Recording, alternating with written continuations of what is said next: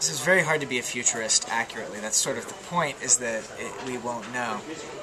If we went back 20 years from today, so when I was your age, it was 20 years ago, and I was aware that the internet existed in 1989, but if you would have told me then that we would have a global free encyclopedia that was as good as Encyclopedia Britannica, that was compiled entirely by volunteers, I'd have thought you were insane.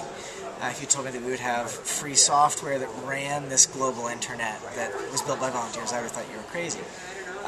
Or that my organization would exist and there would be 500 million objects on the web under open copyright licenses. So sort of by definition, the things that surprise us are surprising. My hope is that we look back and we say, I can't believe that it wasn't obvious that we needed to have open infrastructure. I can't believe that there was even a debate that we might close off pieces of the network.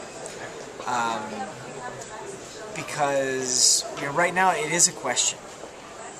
And so my hope is that the biggest surprise 20 years ago is that we were even having this conversation. That it wasn't obvious that internet was a human right, that it wasn't obvious that networks needed to be open at their core. So that's sort of my cautious answer. My non-cautious answer would be, I hope that looking back we would say it's amazing that we've been able to basically take the entire canon of knowledge that we've built in journal articles and textbooks and make it machine readable and machine connectable. And that we get something akin to Wikipedia for textbooks and for scientific information that is much more valuable than some of these books.